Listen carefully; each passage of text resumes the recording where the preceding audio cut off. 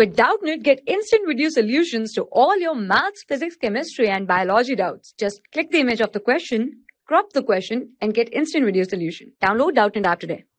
Hello everyone, the question says that a spring whose instretched length is L has a force constant K.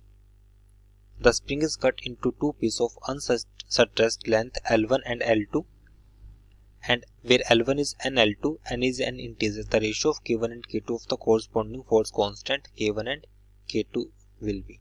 Now first we will write, we know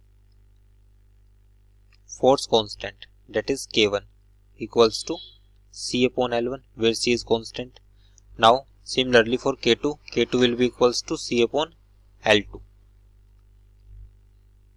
Now ratio of K1 and K2 will become equals to C upon L1 and C upon L2. Now it is given L1 equals to L C L2. So it is given L1 equals to C L2. Now on substitution of the value, so we can write this value as NL2 because we have given L1 equals to NL2.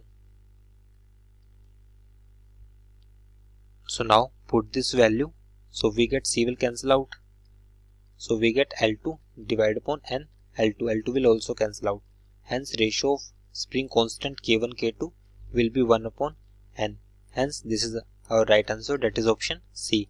Hence option C is right. I hope you understood this explanation. Thank you. For class 6 to 12, IIT JEE and NEET level. Trusted by more than 5 crore students. Download Doubtnut app today.